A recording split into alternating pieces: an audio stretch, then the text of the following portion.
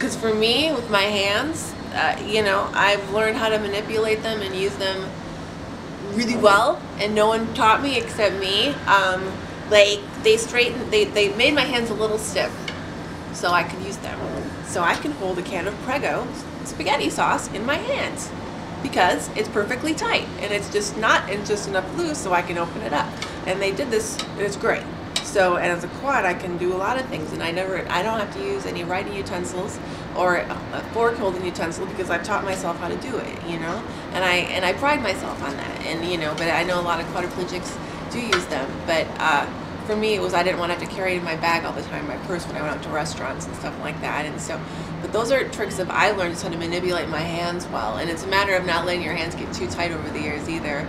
You know, I have to I try to make a point to stretch my hands out every other day, but you can't do too much, because if you get them too loose, they're going to be useless to you, you know. So this, like for me, it's a C6 quad. Anyone that's a C6 quad will probably can relate to that. You know, you don't want your hands to get too loose, you don't want to get them too tight. But yeah.